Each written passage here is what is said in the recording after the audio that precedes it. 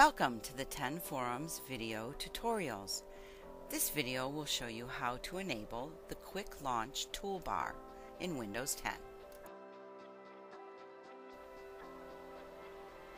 Right-click on an empty area in the taskbar and select Toolbars, New Toolbar.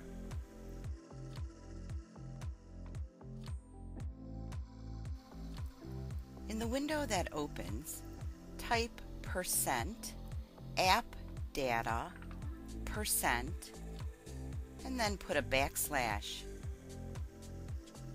Select Microsoft,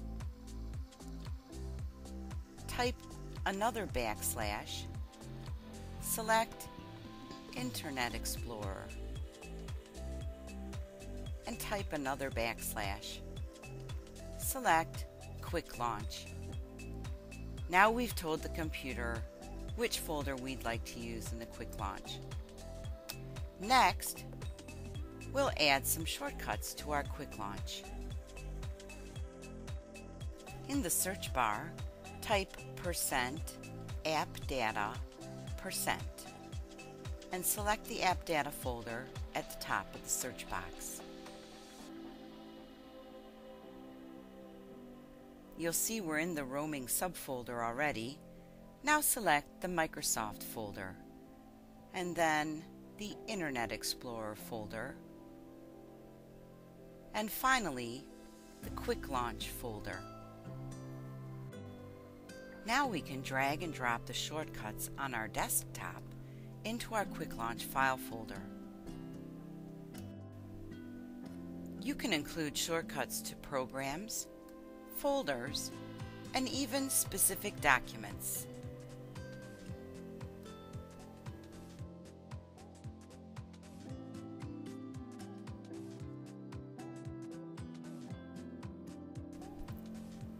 To access the Quick Launch toolbar, click on the double arrow.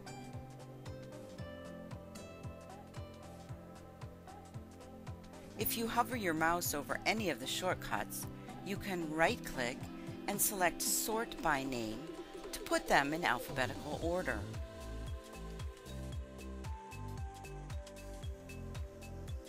If you'd like to delete a shortcut from your Quick Launch toolbar, simply hover over the shortcut, right-click it, and select Delete. To disable the Quick Launch toolbar, right-click on an empty spot in your taskbar and select Toolbars and click on Quick Launch to unselect it. Your Quick Launch toolbar is now gone.